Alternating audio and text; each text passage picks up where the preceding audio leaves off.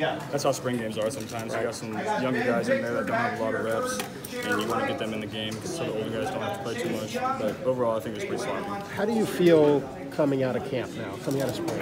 I think this was the best off-season that I've had since I've been here, including last fall, last spring, all of it. I think I took a big step this spring. Joe, you said after the bowl game you'd have a decision to make. I mean, is it still, you're just waiting to hear, or where's your head right now, I guess? Well, now some decisions have to be made. You got to step back and evaluate everything. You got to meet with your coaches and see what what they're thinking, what you're thinking, and you have to kind of be in the middle. You came here to play. Do you think you've done enough to be the starter? I think this spring I played just about as well as I could. I put everything I had into it, and that decision's for the coaches. Are you leaning more one way or the other based on the spring? As I said, I just have to meet with my coaches and see what they're thinking and kind of be in the middle. Joe, is this part more stressful now when you go in the next couple of days and you know that at some point you have to make up your mind? More stressful maybe than playing, or how would you compare those two situations? No, I would say it's a lot less stressful than actually being in the competition. Now you can just kind of sit back and relax. You know the body of work that you had, and I know I played very well, and I took a big step as a leader this spring as well, so I can kind of just sit back and see how it plays out. Do you think you have to hear something in particular in the next couple of days to make up your mind? No, I don't think so. I think we just have to kind of have a conversation together, and that'll be with Coach Meyer, Coach Wilson, Coach Day, and kind of see how it goes. Have you ruled anything out at this point, or is everything on the table? I would say just about everything's on the table right now. It's hard to deal with hypotheticals, but if they say, look, it's still too close to call, we're going to go to training camp, you and Dwayne and maybe even Tate, it's too close to call. How would you assess that or view that? I would have to have conversations with my family and still my coaches and my friends that I'm close to, and I have to make a decision. Do you feel like you have to be the starter to stay? Well, I came here to play. I didn't come here to sit on the bench for 4 years. And I know I'm a pretty darn good quarterback. And I want to play somewhere. Have coaches talked to you about the intangibles? Urban said that those numbers and data are actually second. The toughness, he did say you were tough, and you completed. Have you improved in those areas? Are those the areas you think maybe that will put you over the top? I think if they were to go with me, I think that would be the area that put me over the top. Obviously, Dwayne has an arm that you don't see a lot, and I have a pretty darn good arm too, but I think my leadership and my intangibles really came alive this spring. Hey, Joe, being interchanged during the game, not having a series or maybe 2 plays at a time, is that easy, difficult?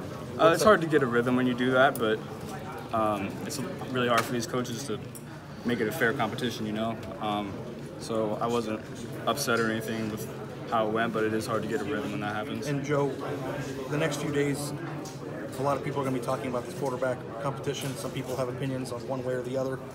People know that you might be considering transferring. What was it like to just send people off with a walk-off touchdown as the rain started? Yeah, I mean, I've heard for 3 years that I'm never going to play here. I'm going to end up transferring. I'm not good enough to play here, and I just sit back and put my nose to the grindstone and work, and that's what I've done for 3 years, and I think I've come a long way. Was it nice to leave the game, the stadium? Oh, yeah. We wanted to get one last shot in there with DeMario, and DeMario beat him. How nice is it to at least have that option, because you're going to graduate in June, to at least be able to dictate your own future? No, yeah, that was a big decision for me, because I had to really load up my class over the last 3 semesters to do that, and that was something that I wanted to have on the table if it didn't work out here. Right. Joe, why don't you just all 3 play? Yeah, that would be ideal for everybody, but that's the nature of the quarterback position. You can only have one guy play, and you can be a really good quarterback but still sit on the bench. So that's the nature of the position. What did the coaches tell you about the quarterback competition entering the spring game or just in the spring in general? Did they tell you guys it's even, or what? How did they describe it? We really haven't had conversations about it yet.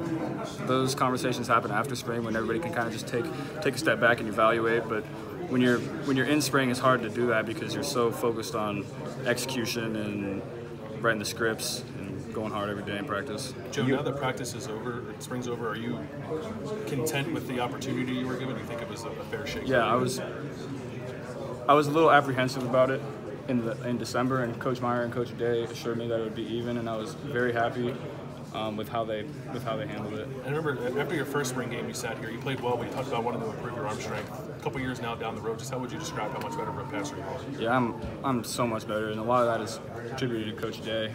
He really helps us with our footwork, and obviously arm strength grows as you grow physically. And so I got older, my arm strength got stronger, but my footwork got a lot cleaner with Coach Day. Is that last throw like the example of that? Not to just have the touchdown, but to place the ball where you placed it that far down? Yeah, that's really where I've really excelled my game the last 2 years is putting the deep ball in the money. I can only throw it like 50, 60 yards a couple years ago, and I can throw it pretty far now. Because of all you've put into this program, like all players do, how tough would it be to leave?